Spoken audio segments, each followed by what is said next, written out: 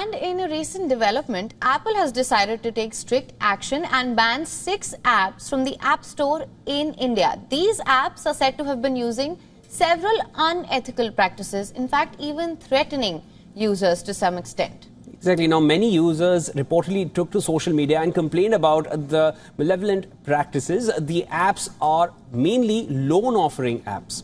Apps like White Cash or OK Rupee and Pocket Cash could ask for intrusive permissions that would give them access to a user's contacts and gallery. Later, they would threaten the customers in case of delay in payments. Not just this, but the apps would even charge an exorbitantly high amount in the name of processing fees.